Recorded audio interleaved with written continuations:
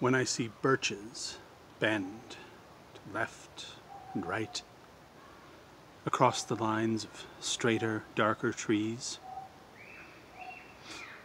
I like to think some boy's been swinging them. But swinging doesn't bend them down to stay, the way ice storms do. Often you must have seen them, loaded with ice a sunny winter morning, after a rain. They click upon themselves as the breeze rises, and turn many-colored as the stir cracks and crazes their enamel. Soon the sun's warmth makes them shed crystal shells, shattering and avalanching on the snow crust. Such heaps of broken glass to sweep away. You'd think the inner dome of heaven had fallen. They are dragged to the withered bracken by the load.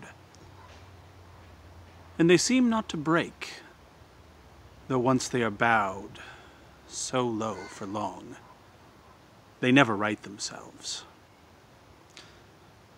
You may see their trunks arching in the woods, years afterwards, trailing their leaves on the ground, like girls on hands and knees that throw their hair before them to dry in the sun. But I was going to say, before Truth broke in, with all her matter-of-fact about the ice storm, I should prefer to have some boy bend them, as he went in and out to fetch the cows. Some boy too far from town to learn baseball, whose only play was what he found himself, summer or winter, and could play alone.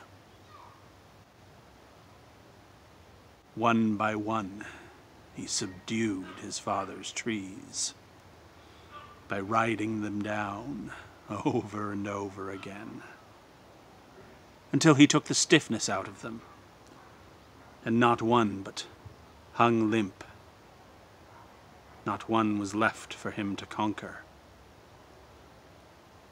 He learned all there was to learn about not launching out too soon, and so not carrying the tree away, clear to the ground. He always kept his poise to the top branches, climbing carefully, with the same pains you use to fill a cup, up to the brim, and even above the brim.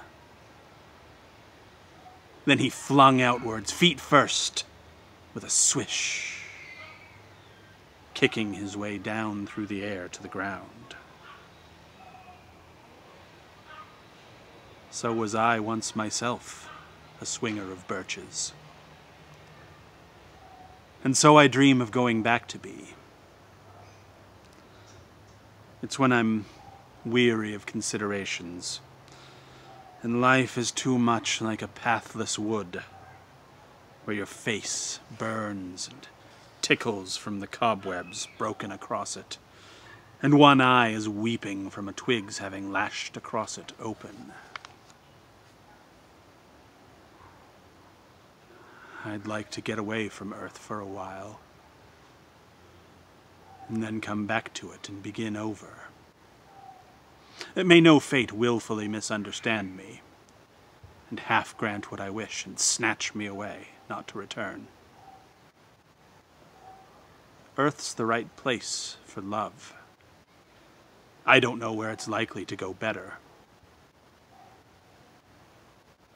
I'd like to go by climbing a birch tree, and climb black branches up a snow-white trunk toward heaven, until the tree could bear no more, but dipped its top and set me down again. That would be good both going and coming back. One could do worse than be a swinger of birches.